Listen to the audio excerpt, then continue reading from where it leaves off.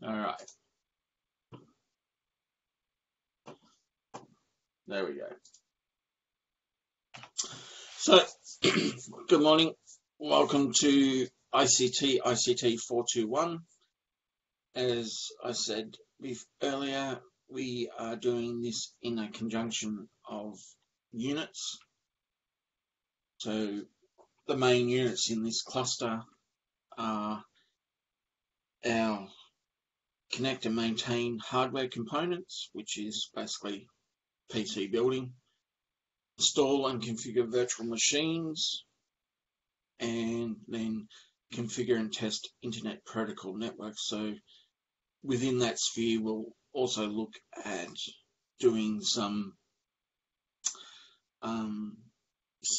networking, very basic networking config and discussion about protocols in use in there.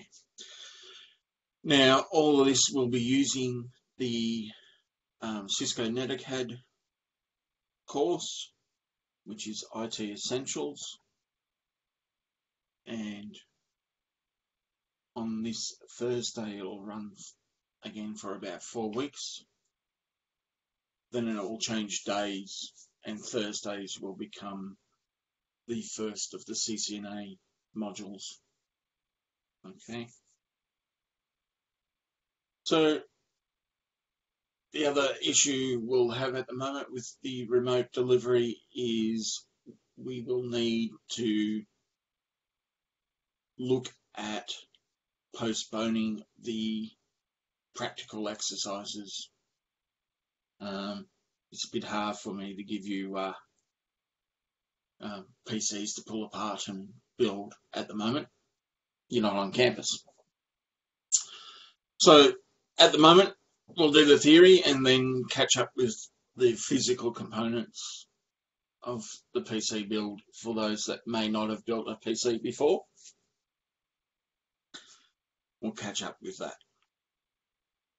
So personal computer, first thing we always need to talk about is safety. So we have a power supply to these devices. In Australia, we are using 240 volt AC, which will kill you if you hook yourself up to it. Not always, but if you manage to do the wrong thing, it can cause you serious harm. So we'll look at what parts of equipment have that power supply in its raw requirements.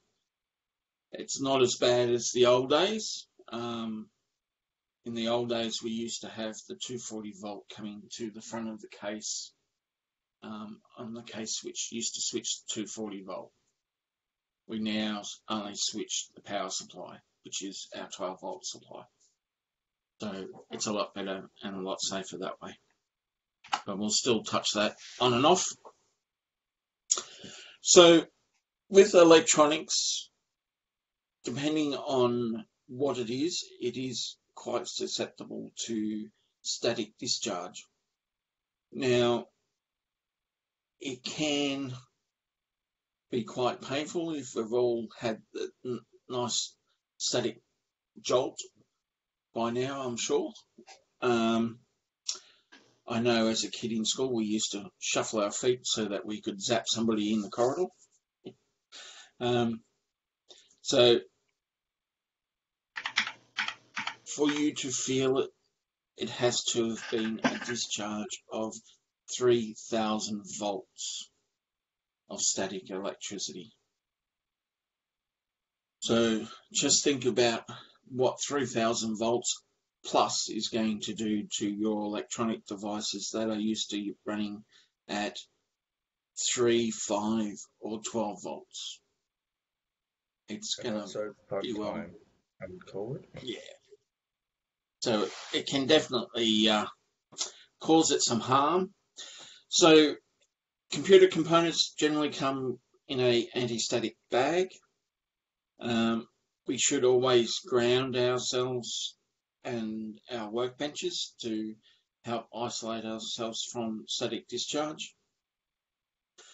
And try to use anti-static wrist straps when working on the insides of electronics. Not always practical. I haven't found a strap that actually fits around my small wrists. When you get to see me face to face, you'll understand that comment in its full impact. Just think of a young Santa. So, cases come in all shapes and sizes, and depending on the manufacturer, they'll call them different forms. So basically you have a horizontal, vertical, which we call towers. We now have all-in-one, so like your Macs have been doing all-in-ones for a long time. We now have that for PCs as well.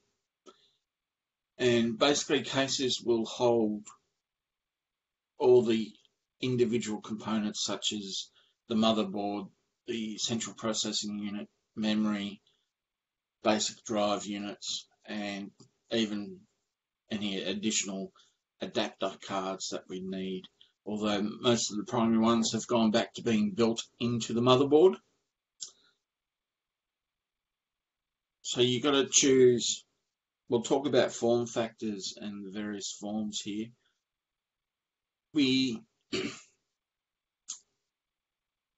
As technology improves, the way we power it and the type of connectors and that change. So when we look at power supplies, we need to match the power supplies connectors to the connectors that we'll find on the motherboard. So these are AT, ATX, ATX12V, which is normally just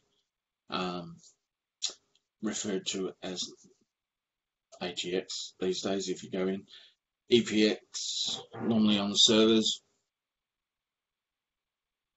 Okay, so the connectors, the main ones we'll have is our main slotted connector, which connects to the motherboard, which is that big long one there. SATA, which we don't have in this little display.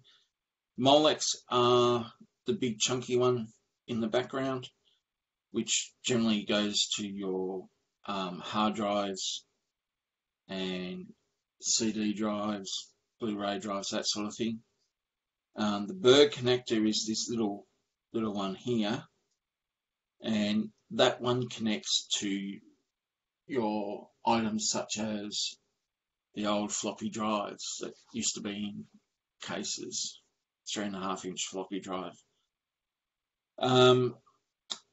Then you'll have your 4 or 8-pin auxiliary power connectors, which are basically these ones down here, and same with the 6 to 8-pin power connector, which is used for things such as graphics cards. So power supply, depending on what's being used, will have a 3.3, which is basically your CPU power, 5 volts and 12 volts. They basically drive your main drives in your hard drives, and that need a little bit more voltage. So all of this is delivered via those connectors, and with a 24-pin connector you'll have lots of ground connectors and lots of positive voltage supplies going through to those pins. So next comes motherboard. So the main areas is our RAM slots, our controlling chipsets, then we'll have our expansion slots for our enhanced graphics and things, the brains, the CPU socket, Now, depending on the chip that you select for the CPU, that needs to match the sockets type on your motherboard.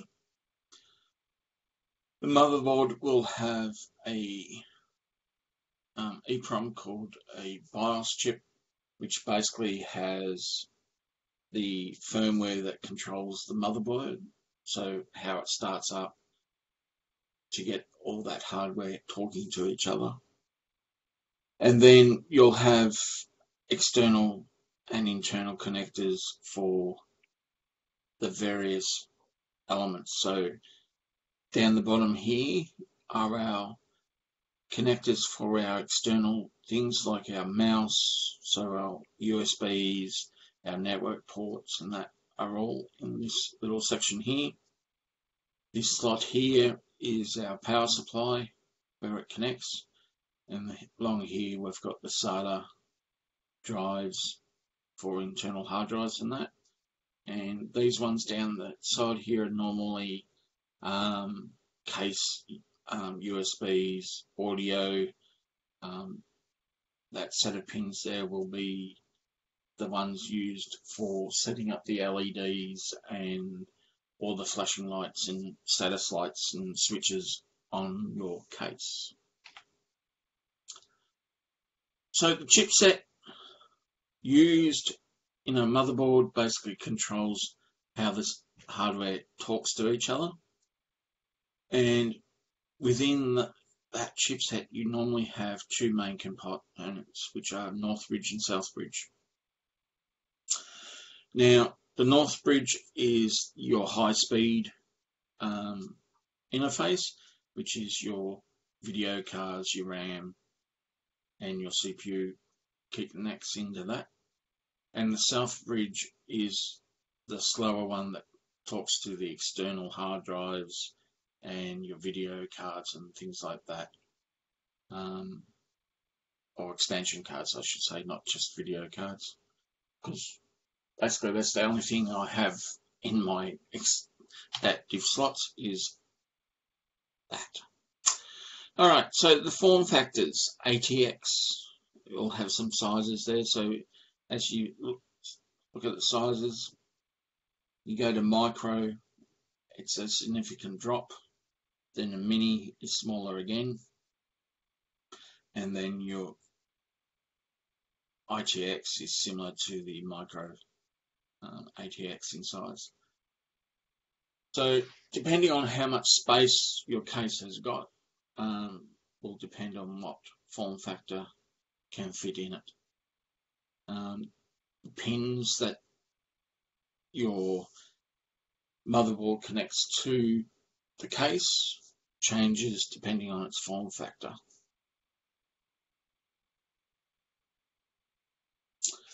The brains of the computer is our CPU.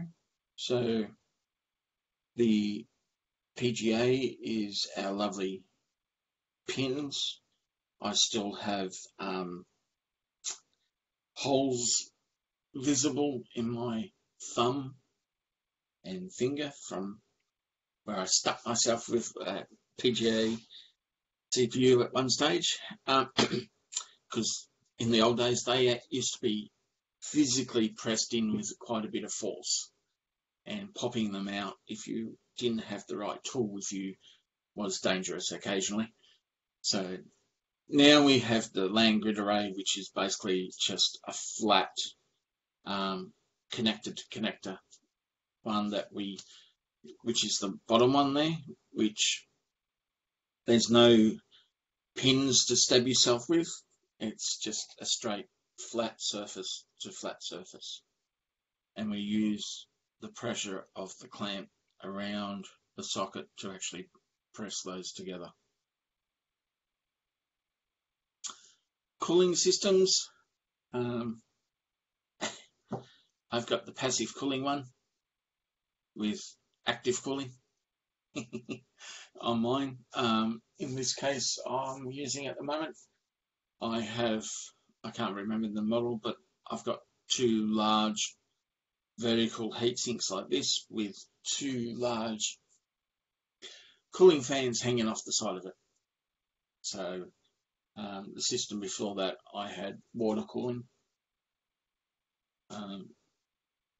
I've had water cooling fail on me and cook a CPU, so went back to passive cooling. So the way they work is the copper base down the bottom heats up the air that comes up through these tubes, and the heat is dissipated along the fins as air moves through the fins, takes air away from the heatsink.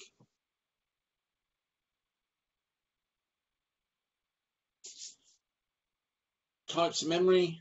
So ROM, read-only memory, is a bit like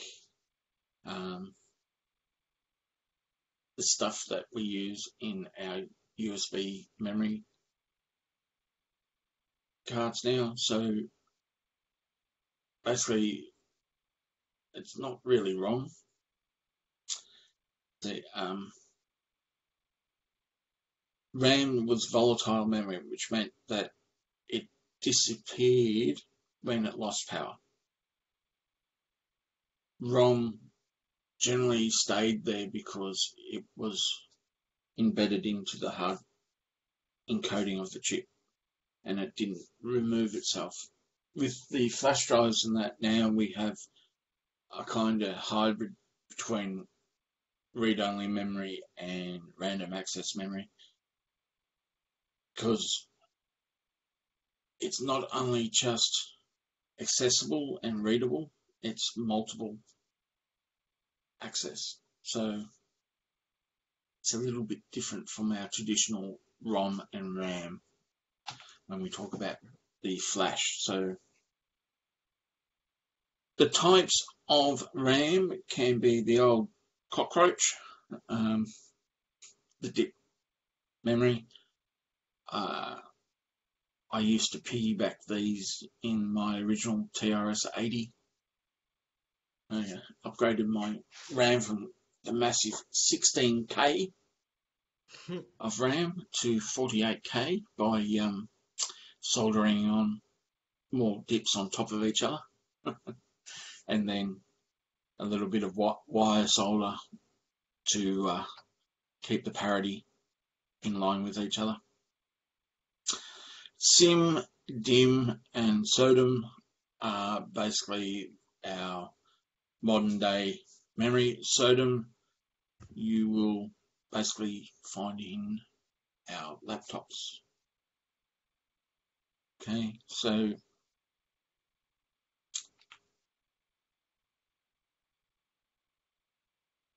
we have different types of caching available now within our memory: level 1, level 2, and level 3 caching.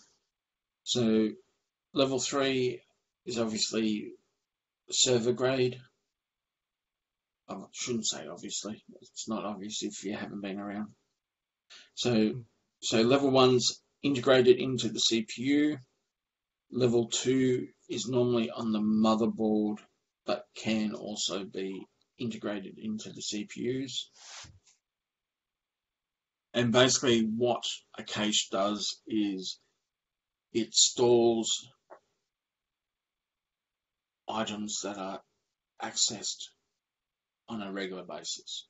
So instead of going all the way out to like a hard drive or something like that, it stores that code in that fast memory and gives a near instant reply rather than going through the interfaces. Different types of error checking: non-parity, parity, and error correction code. Now, non-parity doesn't check for errors in your memory. Parity checks every 8 bits to make sure there's a correct bit at the end, which is fairly standard, and we used to use that in communications as well. adapter cards. So sound cards, network cards, video cards. We now have all sorts of different adapter cards that we have. We used to even have adapter cards that used to be a RAM card. So you used to have a plug-in card with lots of memory modules on it, and we used to use those for building virtual drives with, basically a big cache, equivalent to a flash drive.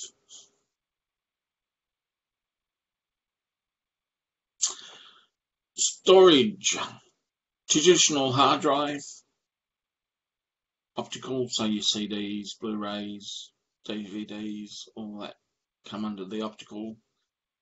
Tape drives are normally used for backing up large data sets. They use a magnetic tape. And then we now have solid state drives, which are large flash drives.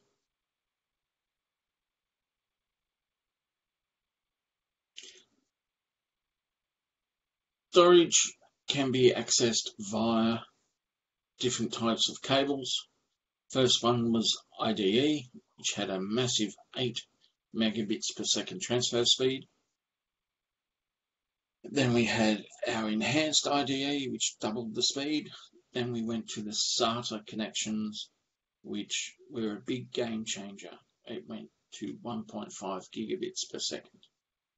Now we're all used to the USB 3 with our nice blue halo.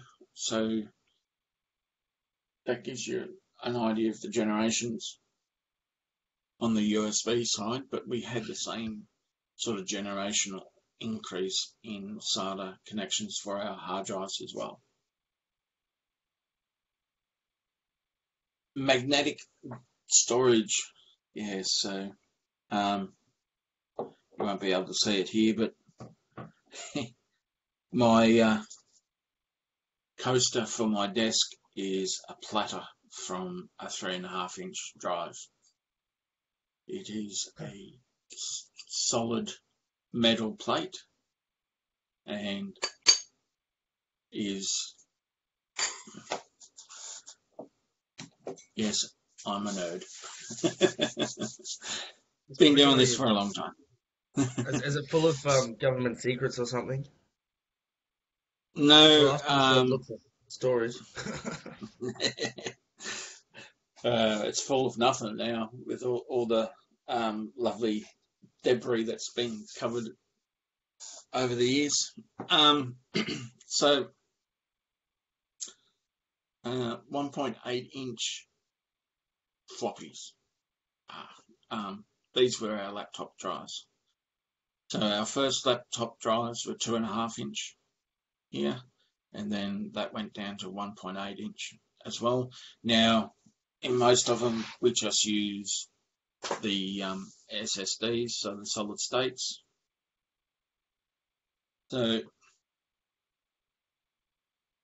the initial hard drive I had was measured in megabits, not gigabits. All right. So gigabits, fairly standard now. We even measure stuff in terabytes now. So yeah, it's changed a lot. And it will be interesting to see what technology does for us in the next 20 years.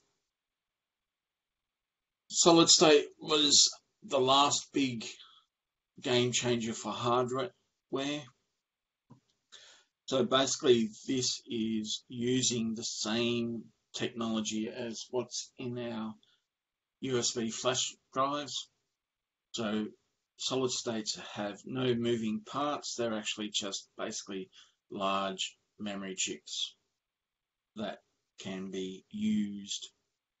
So they have a case that's mounted inside like a normal hard drive. You can even get them on adapter cards, and the M2 drive modules plug straight into motherboards, and basically plugs into a side slot, so it lays flat across the motherboard and is generally secured at the other end with either a screw or some form of clamp. Non-volatile memory express is the new term that they're using for the type of memory used in solid states. As I said, it's a kind of hybrid between RAM and ROM, because it's non-volatile, because it actually stays there after you turn the power off. All right. Optical drives, I'm pretty sure I don't have to go into the different types. You've all used to it now. These things have changed a lot, and prices. When CDs first came out, their drives, I was selling CD drives at swap meets for $600 when they first came out. Okay. And they were selling like hotcakes. Okay. Now you can go buy a DVD player that has write function as well as read function for what, $30? So I could go pull one out of my storage shed out of the numerous things that have one. yeah. So dime a dozen now, and very cheap. That's generally the way with technology. When it first comes out, it's generally quite expensive, and then becomes cheaper as more and more people buy it, and they tend to release in stepped improvements on it, just like this. So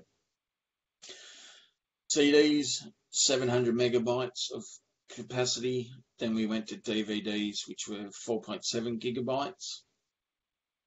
And if you could afford it, you could actually get dual layer DVDs. And then Blu-rays came out, which went to 25 gigabytes, not bits. There is a difference by a factor of 8 in that saying. And 50 gigabytes for dual layer. So as you can see, if you're doing dual layer on the DVD, you had 8. So basically 4 times more to buy a single layer Blu-ray. Massive changes over the years. Video ports. Now this is okay. I started off, I'm going to show my age here. I started off using these RCA plugs. Red, green, yellow. Alright. Back into the CRT monitor. And then we went to VGAs, which video graphic array. And then we jumped across to DVIs, the digital interface, and then HDMI. Now, during that time, Thunder ports came out.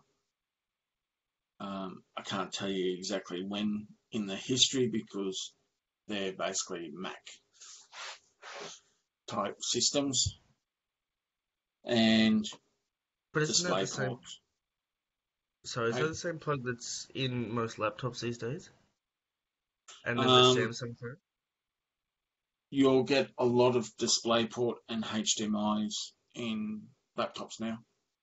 No, the Thunderbolt 3. I don't know. I haven't had a look. I mean, my last one has a display port, and a HDMI port in it. Because it looks So, like the Samsung plug. Yeah, yeah, USB-C. yeah. So I don't know which ones they come out. I haven't used them, so I can't. I've got a feeling they're on Macs. Yeah. So any of our Mac users in the group might want to chime in with that one. The ports that we plug external devices into, such as our keyboards and mouse, used to be this lovely, before PS2 connectors, we used to have a larger connector as well, which was an 8-pin connector and about twice the size as the PS2. Even in today's motherboards, where most keyboards come out with USB connectors and mice are all USB, all our motherboards will still have traditional PS2s, because some of the firmware on motherboards will not activate the USB ports early enough for you to make changes to the BIOS settings. So you might need an old cable type connector.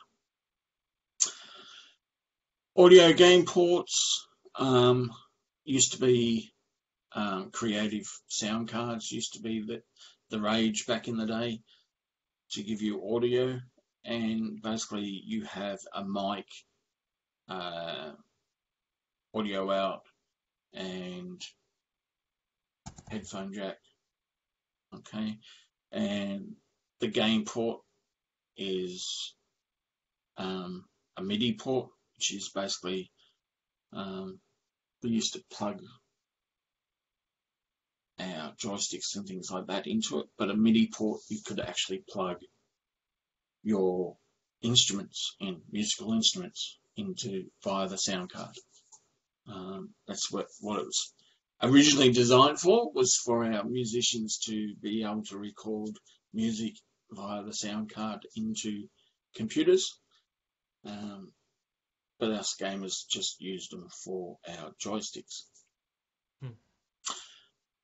Adapter cards for our networks. Now, you would get a different adapter card for each type of network you wanted to connect to. So Ethernet, Token Ring, all those had their own adapter cards. Then we're talking about our different plugs. Now, IDE, SATA, and USBs are all generally on your motherboard, but they can also be on adapter cards as well. All of those things you can get on adapter cards, not just straight into your motherboard. So adapters and converters, we will have used these over the years. I've had plenty of adapters, normally this one, our lovely VGA DVI to VGA. As we upgraded our video cards, we didn't upgrade our monitors, so our monitors still accepted VGA. Now we've got things like USB to Ethernet, USB to PS2. We've got HDMI to VGA. We've got display port to HDMI. We've got all sorts, and then we've got display ports. You've got mini display ports and display ports. So basically you can find a adapter to connect any of these technologies together if you look hard enough. Original input devices. So anything we use to put information into our computers, so keyboard, mouse, scanners, joysticks, KVM switches, which basically you would see in servers and things like that, where you would have multiple machines but using one set of keyboard and mouse, and generally they would have a video cable going out to that as well. So basically, if you had, say, 4 machines, you only needed one keyboard and mouse and one set of monitors to connect to all those 4 machines, because the individual machines would connect to the KVM switch, and you would switch between which machines you wanted to use the keyboard and mouse with. So what's changed? Technology's changed. So we now have touchscreens, styluses, I like that, magnetic strip readers, barcode readers, anything that puts information into a computer is known as an input device. So our cameras, our signature pads, our smart chip readers, our microphones are all input devices. NFC devices and terminals. So our lovely new things, fingerprint scanners, facial recognition scanners, voice scanners, even our VR headsets are now part of our input silo. So outputs, monitors, projectors, VR headsets, our printers, anything that we send information to from our computers is considered an output device. Now, our monitors have changed a little bit. We used to have CRT monitors. We now use LCD or LED or organic LEDs, which are a lot less heavy, they're thinner, and actually better for the environment. Now, our projectors basically use a digital light processing array, which allows us to push a light source through the array and project it onto a surface.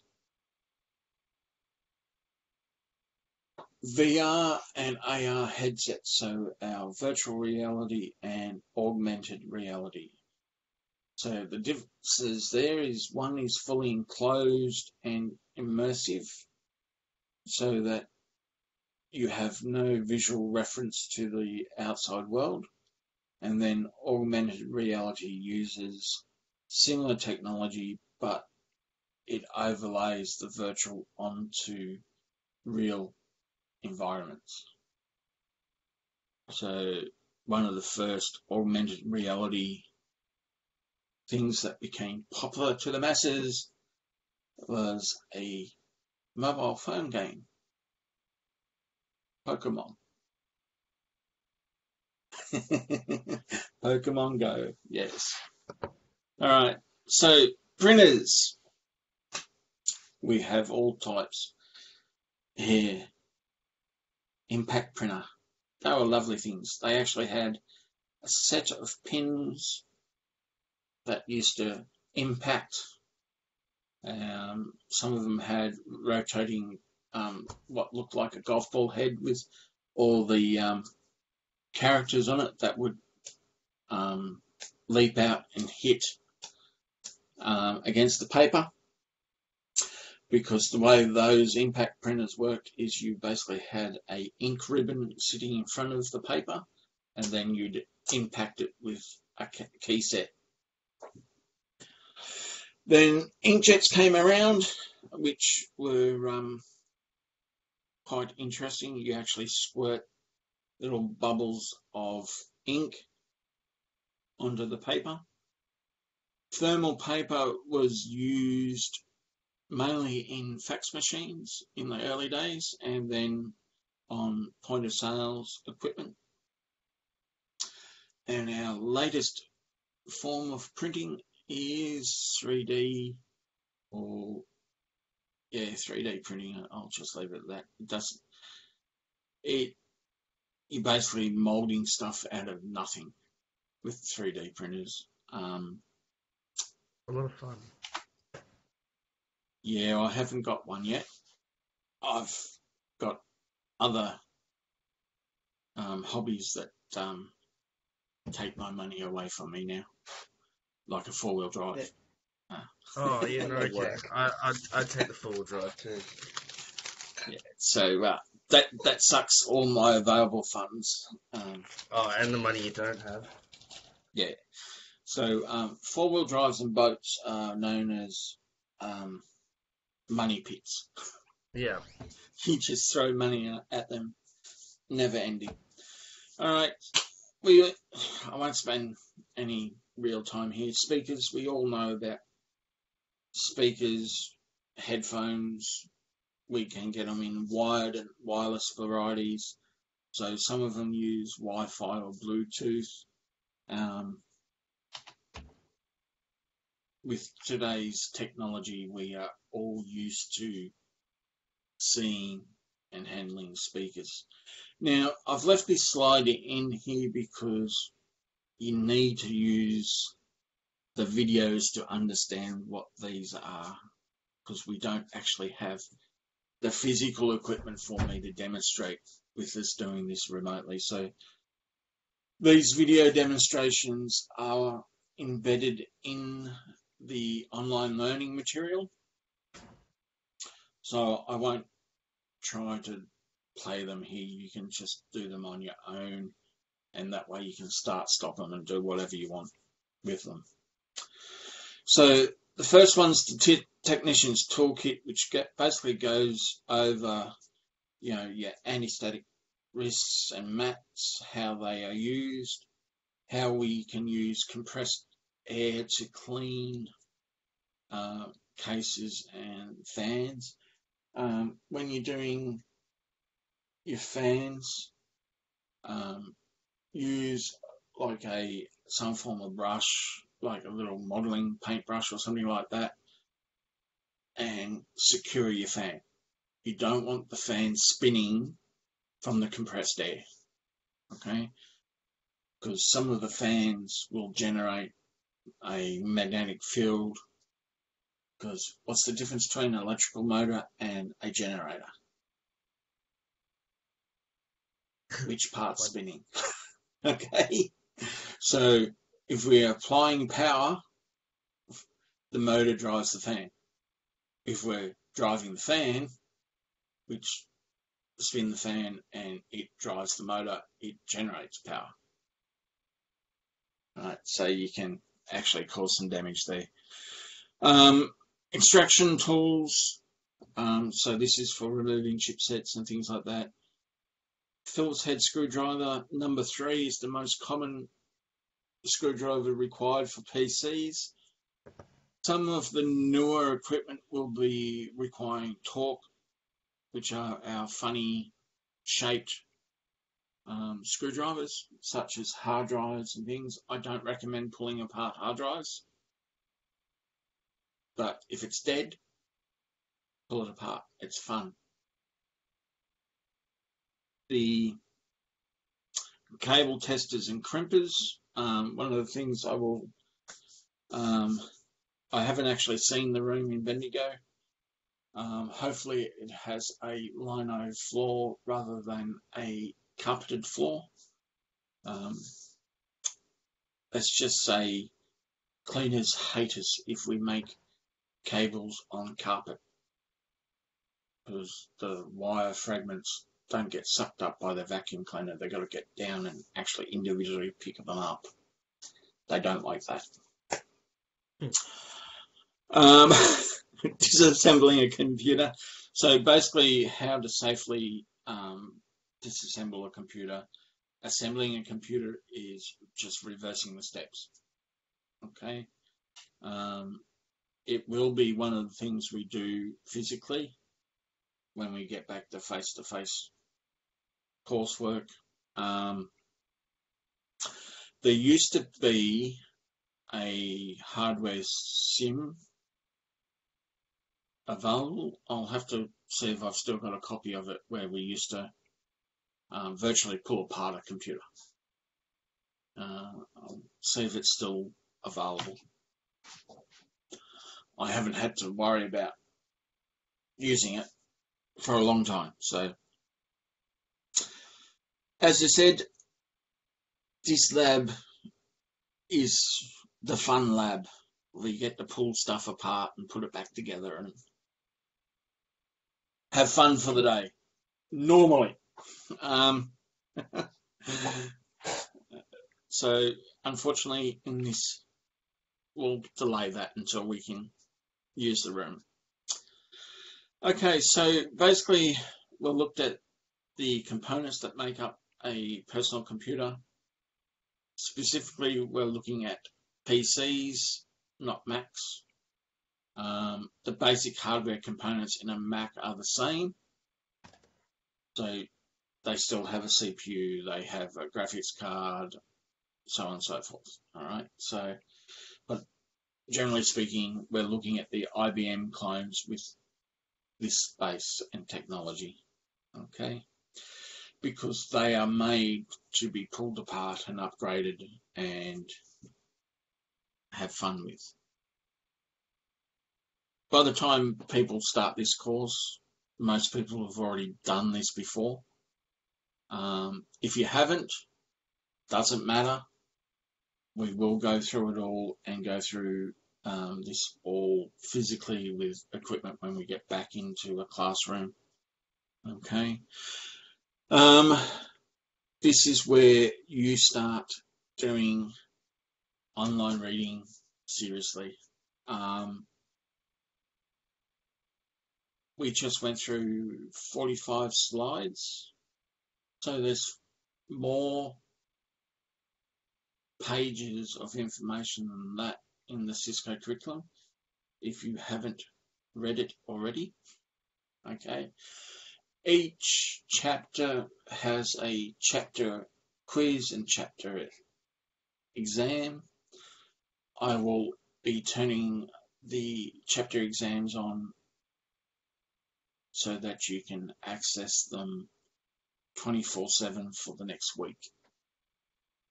Okay. So your task for the remainder of today, we'll just turn that off.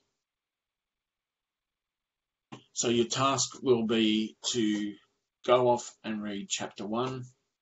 And there's 36 comments in the chat, which I could not see while I was talking. Okay, I think most of it's solved. Most of it's solved. Good.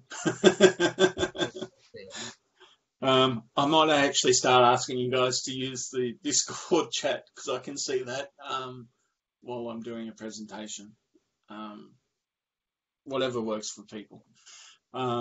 And I'll stop the recording there because that was the presentation.